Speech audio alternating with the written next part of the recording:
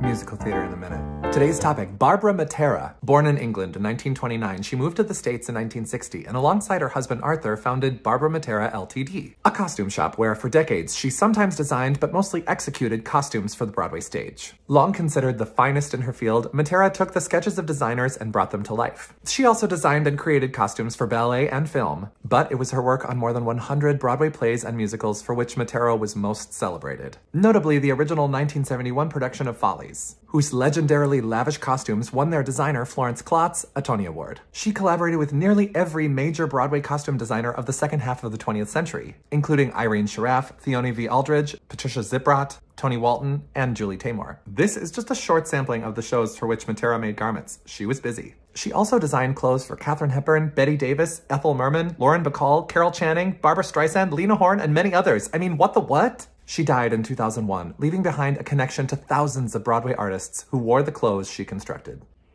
Musical theater in a minute.